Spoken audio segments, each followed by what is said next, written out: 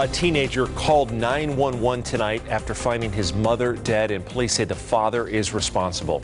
Good evening to you at 11. I'm Brian Loftus. I'm Denise Valdez. It happened on the west side of town near Fort Apache and Sahara. 8 News Now reporter Sasha Loftus has been at the scene for the last few hours and has more on the investigation. Sasha?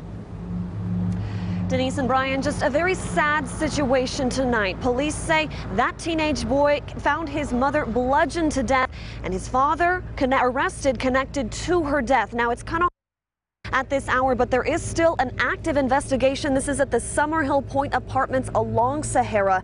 Now, officers say this all started when that teenager called 911 from a nearby gas station, claiming his dad bludgeoned his mom to death with a baseball bat in their apartment. When police got there, they found a woman lying in her bed with a serious head injury, her husband next to her. That woman was taken to the hospital where she later died. This couple reportedly has a history of domestic violence. Officers say this situation is just a reminder things like this are preventable.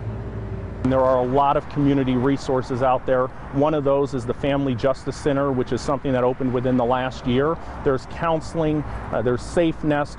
All that someone has to do is reach out to one of those agencies, and there's free services where people can receive help, so we're not out here discussing such a tragic incident.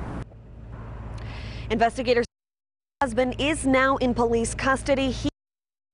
Now, no word on whether that teen boy witnessed any of this happened or if he came home to find his mother in that state. And the police say they did find a baseball bat inside that apartment, as that boy had originally reported when he called 911.